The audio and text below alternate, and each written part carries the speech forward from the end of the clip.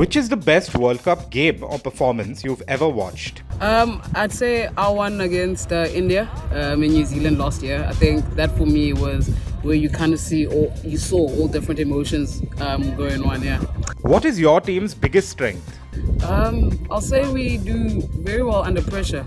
We actually live for those pressure situations, and we always, whether it goes our way, it doesn't. I just think everyone is always invested in that moment. Which match are you most looking forward to at this World Cup? Australia.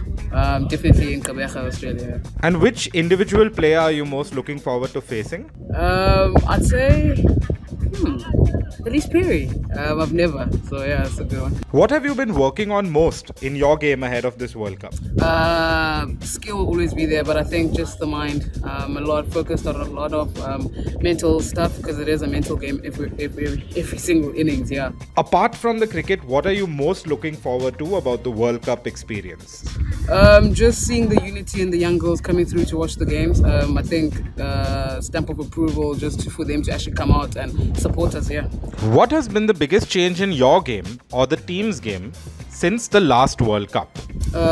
More calmer, more composed, and I think I'm just here to play cricket here. What do you think you might surprise people with at this World Cup?